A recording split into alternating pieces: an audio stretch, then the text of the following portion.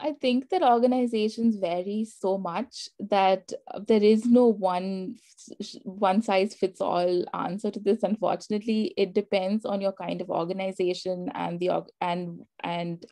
how and what kind of industry it operates.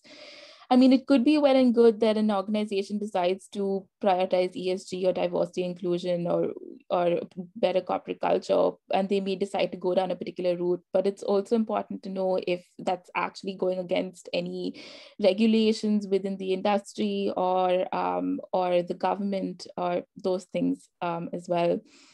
So, I mean, it depends from organization to organization. If your diversity is bad, maybe that should be your first priority. If you're working directly with society or the environment, then maybe ESG could be a better possibility.